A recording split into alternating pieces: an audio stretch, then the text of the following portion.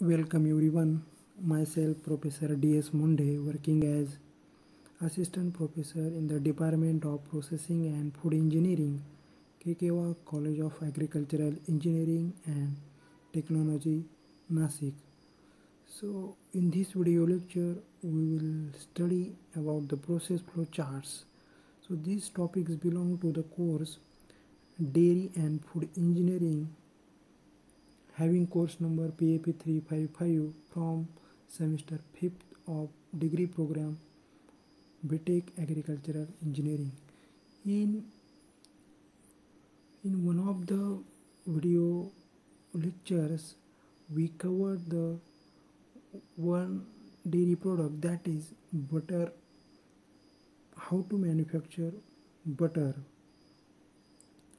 So in this particular video lecture we will cover the dairy products like ghee, that is butter oil, and yogurt, and in subsequent video lectures we will study about the remaining dairy products which are shown in this particular slide. So in this video lecture we will study about how to manufacture ghee and yogurt. So starting with the ghee, it is also called as butter oil.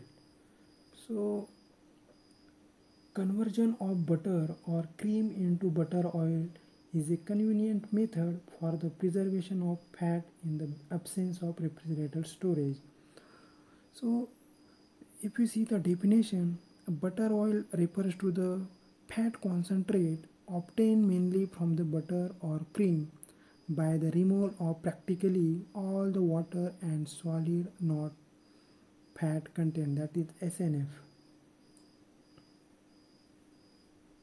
The terms milk fat,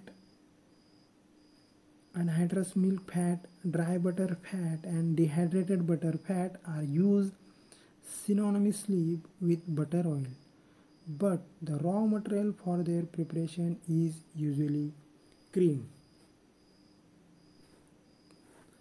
Composition. So this table shows the chemical composition of butter oil. So butter fat is present in the range of 99.5 to 99.8% in the butter. So moisture of butter is in the range of butter oil is in the range of 0.1 to 0.3%. Acidity of the butter oil, that is oleic acid, is in the range of 0.2 to 0.5%, while the peroxide value of butter oil is 0.0 to 0.1%. Food and nutritive value. So butter oil is the richest source of milk fat amongst Western dairy products and is also expected to be high in fat soluble vitamins like vitamin A and D. So methods of manufacture of butter oil. So there are various methods of butter oil manufacturing. So these are categorized as direct evaporation. It includes evaporation at atmospheric pressure and evaporation under vacuum. The second method of manufacture of butter oil is under vacuum in the direct evaporation. So the next class or the next method of manufacture of butter oil is decantation. The third one is the centrifugation followed by vacuum drying, and the last one is the direct from cream by de-emulsification and centrifugation. So now we will study the flow diagram of manufacture of butter oil.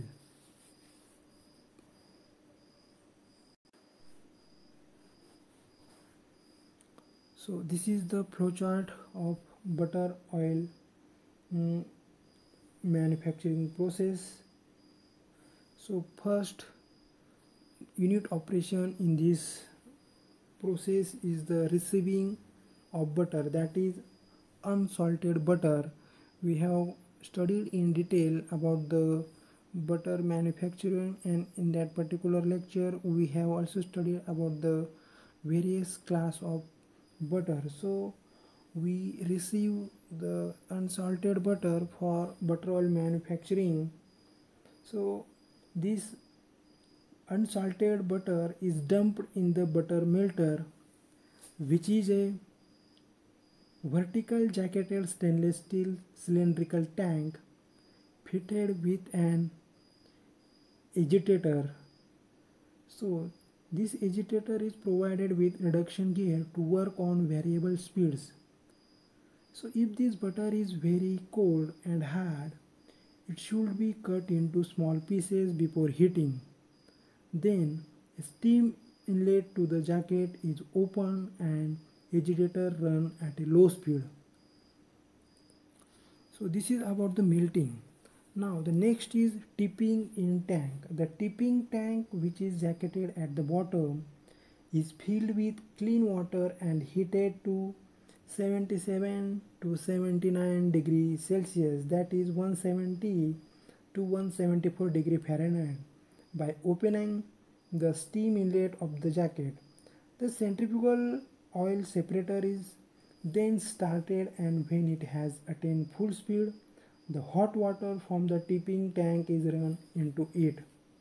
So when the water has completely run out, the discharge valve of the butter melter is gradually opened to allow the melt to enter into the oil separator. So now we will talk about the oil separator, as oil from the tipping tank comes into the oil separator. The rate of flow of the melt is so regulated as to avoid overflow. The melt is now separated into oil and serum. Then from this oil separator, the oil flows into the float control balance tank, and after that into the vacuum pan due to suction. So here it is dehydrated at a temperature of 56 to 63 degrees Celsius under vacuum of 57 to 62 centimeter of mercury. So at the end of the operation, the vacuum is broken and butter oil allowed to flow by gravity into the receiving kettle for subsequent cooling. Now after that, the butter oil goes into the packaging and storage section. So packaging and storage of the butter oil takes place at a room temperature. So then this packaging and storage at room temperature, in which directly from cream by demulsification and centrifugal separation. So this process utilizes the principle of de-emulsification of cream using various continuous butter making processes. Cooling. So cooling is an important aspect. Butter oil should be cooled and crystallized under careful control so as to form a large number of fine crystals. The desired result may be obtained by rapidly supercooling to 13 to 18 degrees Celsius and stirring the mass during post crystallization. So the packaging, storage and distribution. When packaging butter oil, care should be taken to exclude oxygen. Thus, it is important to avoid re-aeration of the product as it comes out of the vacuum dehydrator in a partially or a completely deaerated form.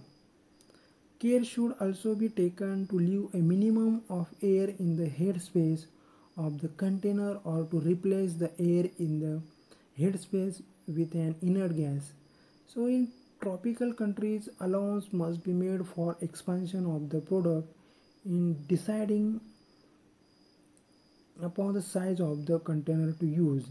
While filling, the fat should run into the bottom of the container in such a way as to avoid contact with the air. Tin cans are satisfactory for both bulk and retail packaging. Wooden casks and tubs with suitable liners may be used. Cardboard containers, wax or plastic coated can also serve the purpose. So storage. Storage basically done at a room temperature. Under atmospheric conditions, dehydrated butter fat develops a perceptible oxidized flavor in the course of a month. Use of antioxidants ethyl gallate in a concentration of 0.05% increases its shelf life to 3 months. Alternatively, packaging the product in a large in a 1 kg container under 50 centimeter vacuum prior to sealing ensures satisfactory storage quality. So distribution, this is done in the original packaging under atmospheric conditions. So in this way we have studied the butter oil manufacturing process in detail, in which various unit operations such as receiving, melting, tipping in tank, oil separator, float control balance tank, vacuum pan, butter oil receiving kettle, packaging, and the final one storage we have are involved, and we discuss all these operations in detail. So the next dairy product is yogurt.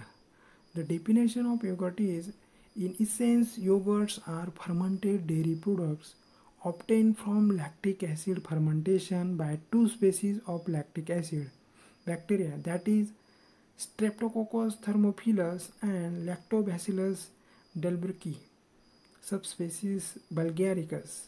This fermentation leads to acidification and milk coagulation without addition of a rennet, as in cheese, and allows an increase of the shelf life as a result of the low pH.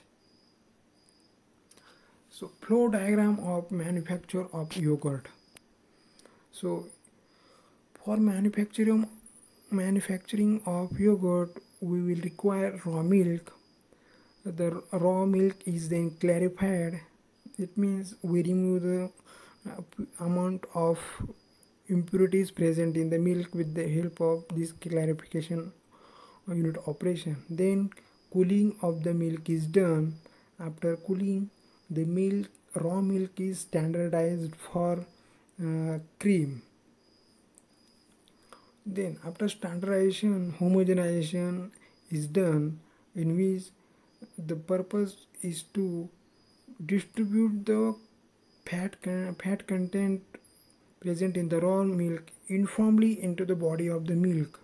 So after homogenization, heat treatment is given to the raw milk. Then after heat treatment, it is rapidly cooled to a temperature of 42 degrees Celsius. Then this raw milk goes for fermentation and cooling in a controlled temperature in a tanks. Then packaging is done, then refrigerated storage is done, and then tank fermented yogurts we get. The next, the side by side or the another process is, we pack this processed milk and then fermentation and cooling of that milk takes place, and it is then refrigerated storage, and then it is packed in or it is also called as in-cup fermented yogurt. So this is the process flow chart of manufacturing of yogurt. So in this way, in this particular video lecture, we studied about the butter oil manufacturing process and yogurt manufacturing process. In the next video lecture, we will discuss about the another process flow chart of another dairy products. Thank you.